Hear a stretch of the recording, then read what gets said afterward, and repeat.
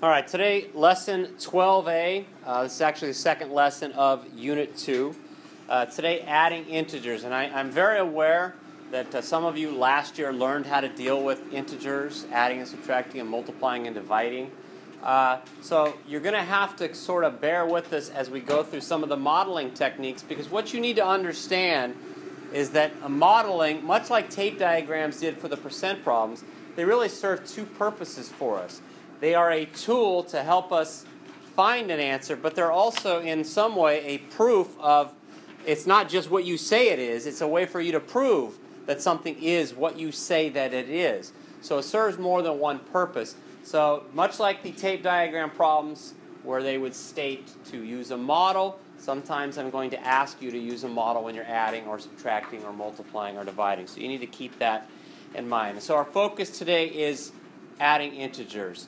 In the last lesson, we talked about absolute value and the idea of the additive inverse. Remember, when we are referring to additive inverse, we are referring to two numbers with a sum of 0. And one of the things you learned in 6th grade is the idea of opposite numbers. Well, opposite numbers, as it turns out, are additive inverses of each other because they do have a sum of 0. And so examples are like -3 and +3, 17 and -17. And of course, -324 and +324. And the idea of the additive inverse leads us to a very important topic when we are adding or subtracting integers, and that's the idea of something that we call a zero pair. And so that's the first thing that we're going to talk about today, this idea of a zero pair. So, you have a table that looks like this. We're going to go through the first 3 or 4 together, and then I'll have you finish in the table. Number 1, it says a hydrogen atom has 1 proton and 1 electron. A proton has a positive charge, and an electron has a negative charge. And when we have 1 positive charge and 1 negative charge, that means that the atom has a neutral charge because it has 1 zero pair. In other words, it has a sum of 0. Kind of like additive inverse. Number 2, I took 4 steps forward and 3 steps back. So you can see a picture with footsteps there. And the net result is that you're 1 step ahead of where you started. And there are 3 zero pairs created there because when you take 1 step forward and 1 step backward, you're basically in the same place that you started. So you have 3 of those things that we're calling or referring to as zero pairs, and that's what we're logging over here.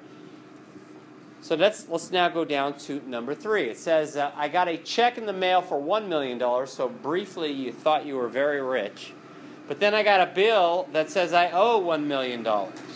So the model or picture, sometimes we can just write down numbers like this. So you were $1 million ahead, and then you got a bill saying you owed $1 million.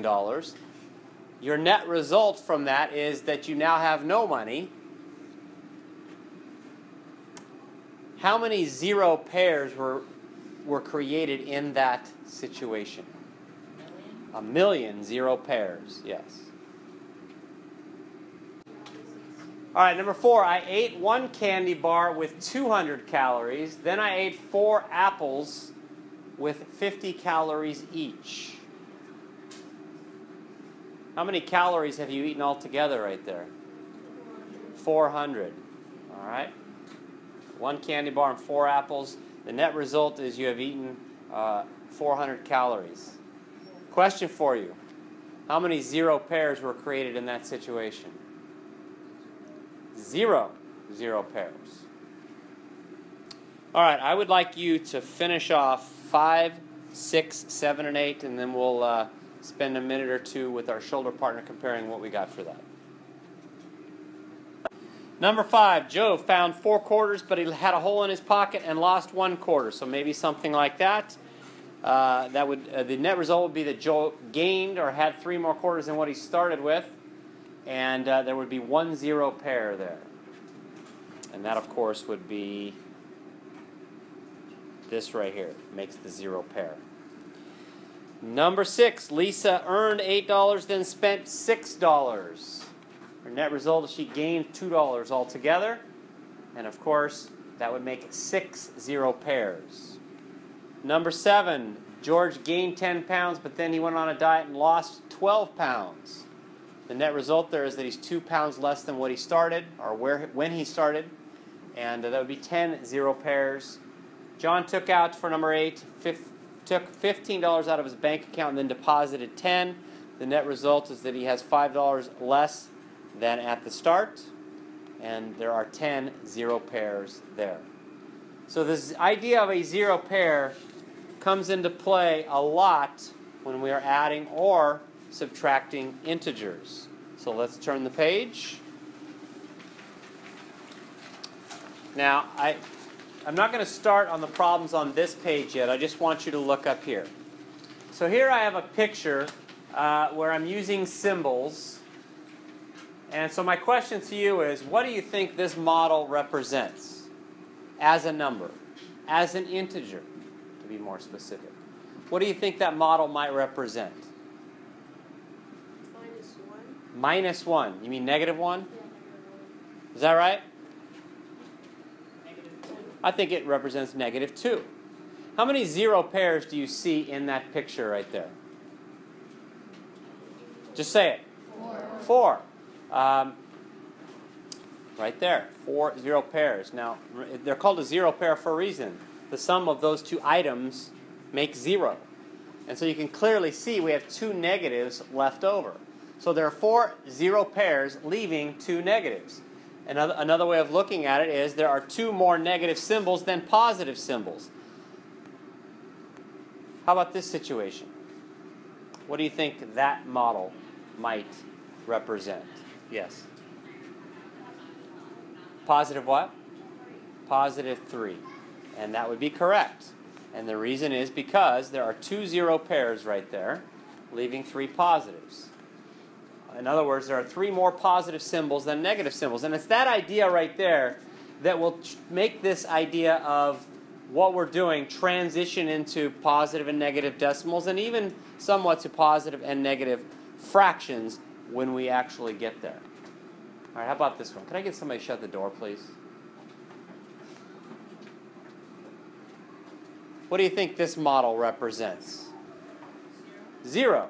And the reason is because there are 4 zero pairs, leaving an equal number of positives and negatives. So we have nothing left over. How about this one? What does that represent? Yes? It represents negative 2. All we have are 2 negatives in that picture there. Another way of looking at that is we still have 2 more negative symbols than positive symbols. So, let's now go to number 1. And we're going to do number 1 together, and I can already see some of you just writing down answers. And remember, the idea behind modeling is it gives us a way to help us find the answer, but it also helps us prove why the answer is what we say that it is. So we're going to do this both with symbols and with number lines. And I don't want you to think that we're always going to do it that way. We're only going to do it that way a couple of days, and then we'll transition into whatever way works best for you, even if that happens to be in your head. Okay? So with symbols, here's how we would do this problem with symbols, and you should be writing this down.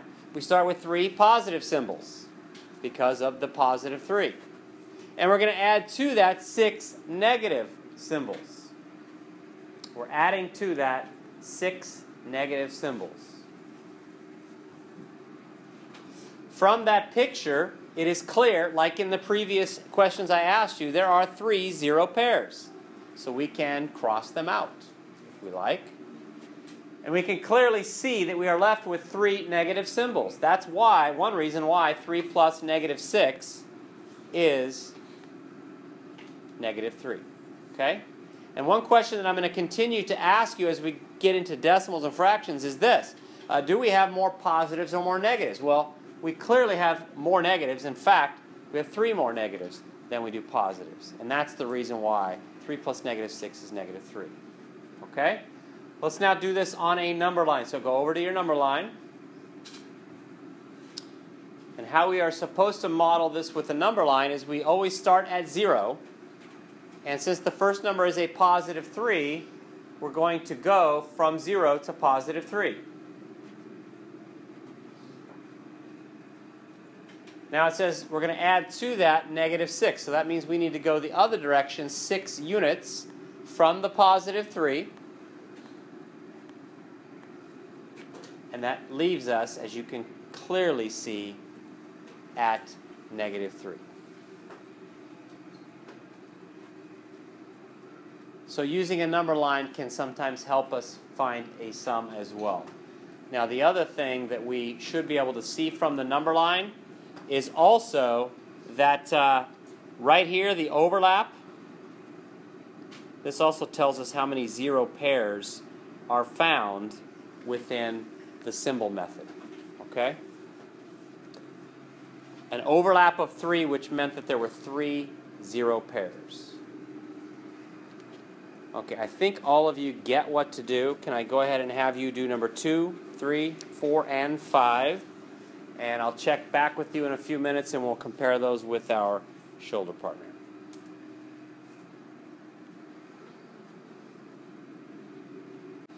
Number 2, 12 plus negative 4. With symbols, we have 12 positives and 4 negatives that we're adding to that.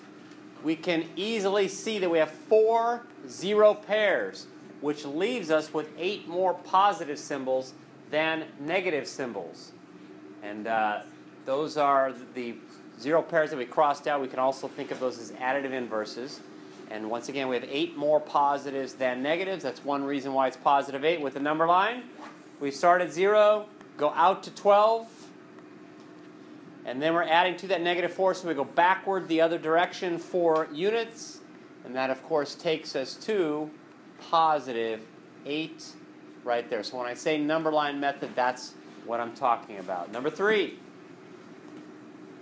And once again, like in the previous one, all the 0 pairs are found in the overlap right here, those 4 0 pairs that we had. Number 3 is negative 3 plus negative 9.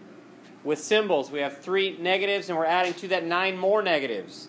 No 0 pairs in this picture. All we have are negatives. In fact, we have 12 more negatives than we do positives because we don't have any positives. That's one reason why the sum is negative 12. With the number line, we start at 0, go out to negative 3, and we keep going in the negative direction, 9 more units. Now I have a question for you.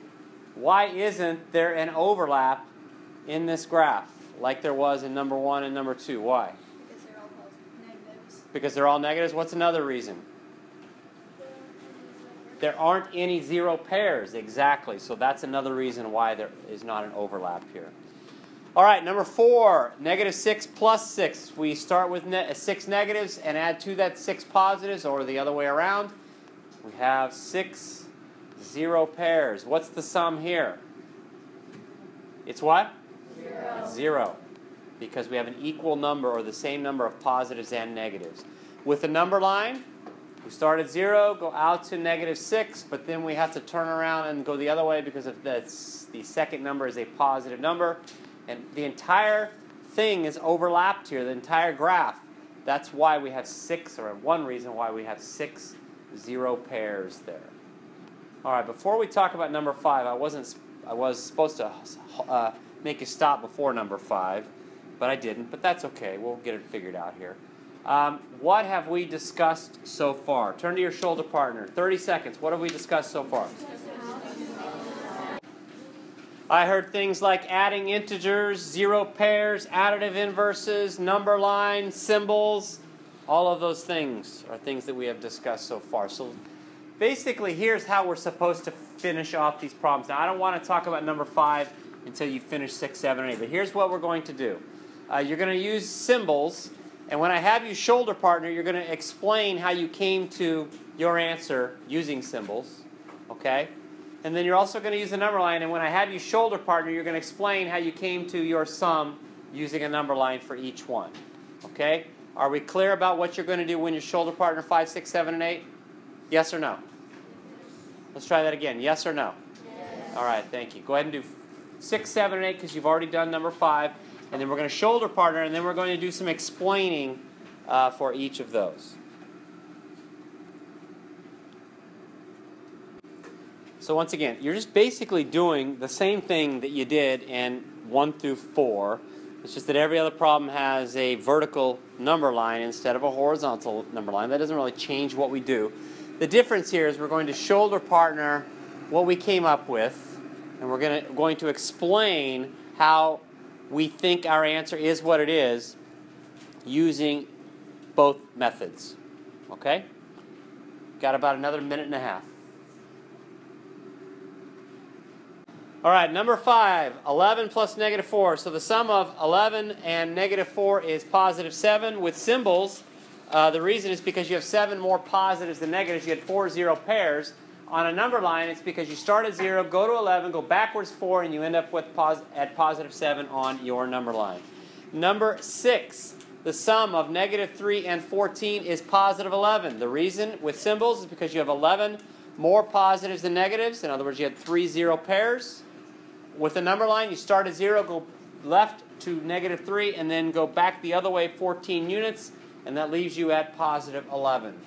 Number 7, the sum of negative 17 and 3 is negative 14, because with symbols, you have 14 more negatives than positives. In other words, you had 3 zero pairs, leaving you with 14 negatives. On a number line, you start at 0, go left to negative, or in this one, you go in the downward direction to negative 17, and then go up 3, and that leaves you at negative 14 on the number line. And then number 8, the sum of negative 8 and 15 is positive 7.